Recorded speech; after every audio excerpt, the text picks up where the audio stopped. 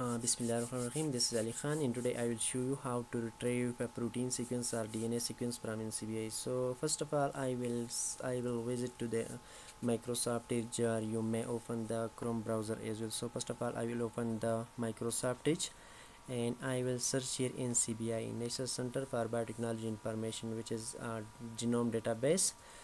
So when I click on it, I will get this link. So I should click on this first link, which is National Center for Biotechnology Information, and after that I will get access to the home page of NCBI.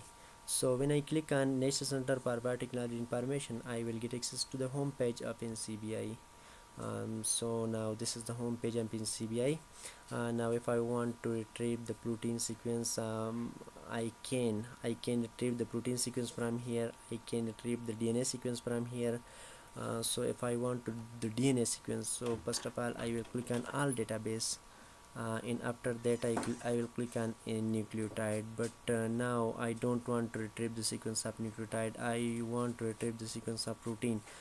So I will select here on protein. This is the option for protein, and this is the option for protein. So I will click here on protein, and after that I may search here the gene name, I may search here the protein name, or I may type here the accession number, species name. So now I want to retrieve the sequence of a gene which is BRCA1, which is great role in breast cancer in women.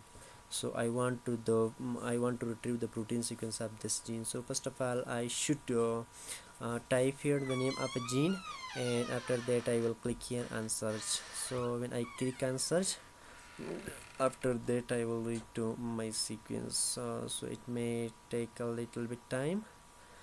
So this is the gene, the first one I want to retrieve the sequence. So I want to retrieve the sequence in FASTA format, so I will click here on FASTA.